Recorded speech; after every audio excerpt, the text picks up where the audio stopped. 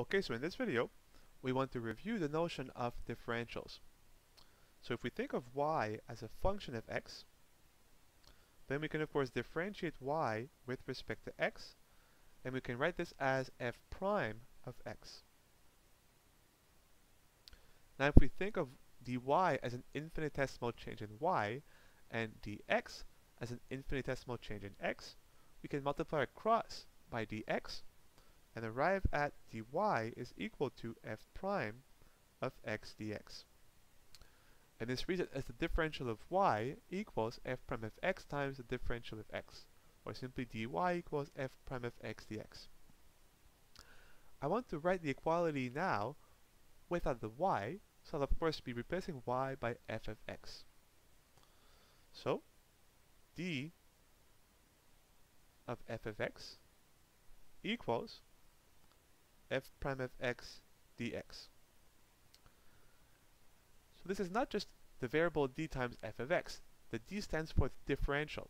So this reads as the differential of f of x equals f prime of x dx. But if you think about the choice of variable here, x is completely arbitrary, right? I could replace x by any other variable. The idea is, when you take the differential of a function, it is the derivative of the function with respect to the independent variable times the differential d of the independent variable. So I can replace x by any variable that I want.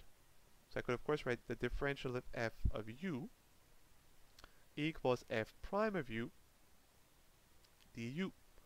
I could write the differential of f of v equals f prime of v dv. Now, the question I want to ask is the following. If two functions are equal, do they have the same differential? And we'll look at two cases. The first one, sort of an introduction, and we'll see is rather easy. Suppose we have two functions that are equal and they are both functions of x. So f of x equals g of x.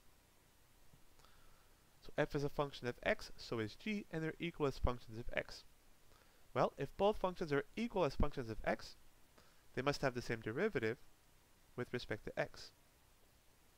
So we differentiate both sides with respect to x. Right? If this equals this, then the derivative of the left-hand side equals the derivative of the right-hand side, as we are taking the derivative with respect to the same variable. Of course, the derivative of f of x with respect to x is f prime of x. The derivative of g of x with respect to x is g prime of x. And now we can do one last step. We can multiply both sides by dx. And we can notice, of course, that f prime of x dx, this is simply the differential of f of x, and g prime of x dx is the differential of g of x. If you go backwards, the differential of g of x will be the derivative of g prime with respect to x, times d of x. The conclusion here is, in a sense, kind of obvious. If f and g are both functions of x and are equal, well, they have the same differential. So if f of x equals g of x, the differential of f of x equals the differential of g of x. Alright, that really was a warm-up. Now, what if we have an equality between two functions, but they are functions of a different variable? So what if we have f of x being equal to g of y? Can we still reach the same conclusion? So if f of x equals g of y, is it also true that the differential of f of x will equal the differential of g of y? That is our question. And this may look trivial, right? We're saying, well, clearly, if f of x equals g of y, we're just putting a d in front of both, so this looks kind of trivial. But there is a subtlety here. Think of how we derived the first case. F of x was equal to g of x, and to go from here to here, we had to differentiate both sides with respect to x. Now the question is, okay, we differentiate both sides with respect to which variable?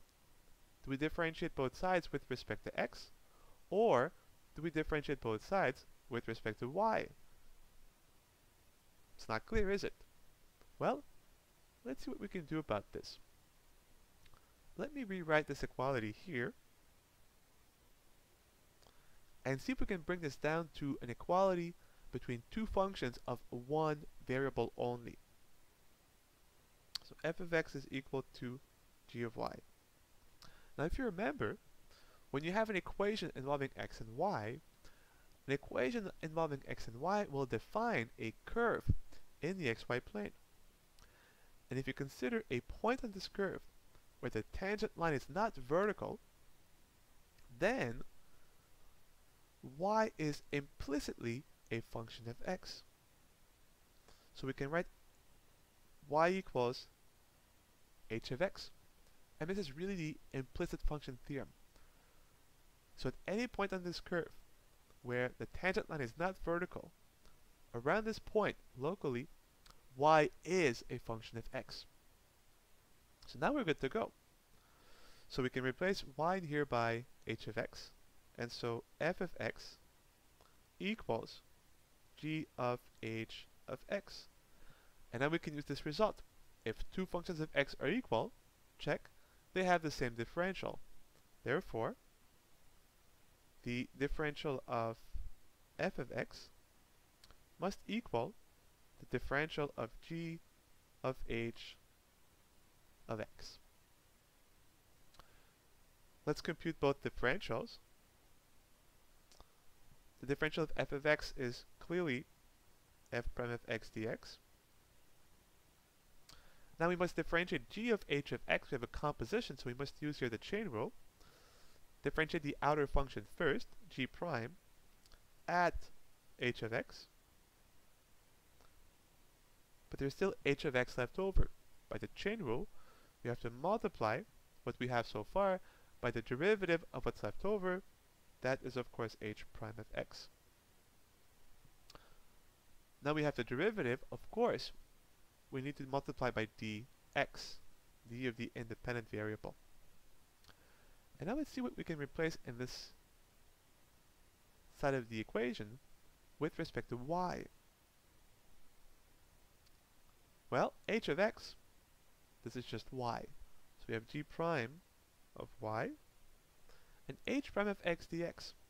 Well, look at it this way. Y is a function of x, y equals h of x, so we can of course differentiate y with respect to x, and the derivative of y with respect to x, of course, is h prime of x. So if you multiply both sides by dx, then this cancels, and you're left with dy being h prime of x dx. This is your second term. H prime of x dx is simply dy. But now if you think of it, f prime of x dx is the differential of f of x.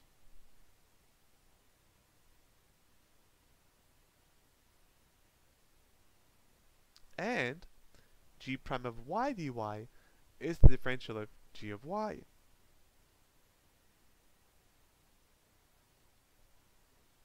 And this completes our proof. We have just proved that if f of x equals g of y, that f prime of x dx, the differential of f of x, equals g prime of y dy, which is a differential of g of y.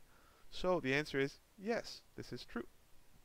If f of x equals g of y, the differential of f of x equals the differential of g of y.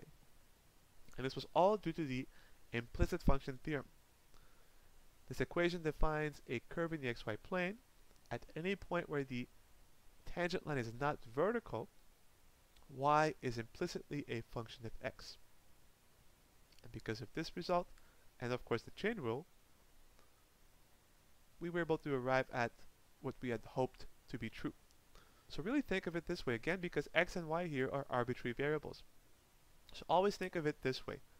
If two functions are equal, they have the same differential no matter what variables you have in either case. Let's consider a few examples of this result.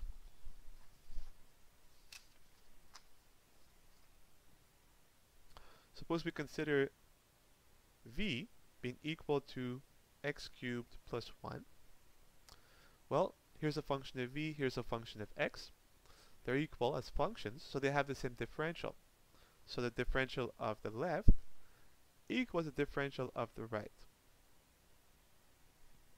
Therefore, well, dv is just dv, or if you think of it in a different way, it would be the derivative of v with respect to v, which is 1, times dv. So it's just dv. This would equal the derivative of x cubed plus 1 with respect to x is 3x squared times dx, as x here is the independent variable. So if v equals x cubed plus 1, dv is 3x squared dx. What if we had, say, u to the 4 equals the ln of y squared plus 1. Now we have a function of u being equal to a function of y. Doesn't matter. They're both equal as functions, so they have the same differential. The differential of u to the 4 equals the differential of the ln of y squared plus 1. So we differentiate u with respect u to the 4 with respect to u. We get 4u cubed times du. As u here is the independent variable, this will equal, well, the derivative of ln is 1 over the argument, so 1 over y squared plus 1, times the derivative by the chain rule of the argument, the derivative of which is 2y, times, of course, dy, as we had here a function of y, and of course you can write this as simply 2y over y squared plus 1 dy. Let's consider one last example. What if we had 2 to the w equals arctangent of z cubed? Now we have a function of w being equal to a function of z. Doesn't matter. Again, they are equal as functions, so they must have the same differential.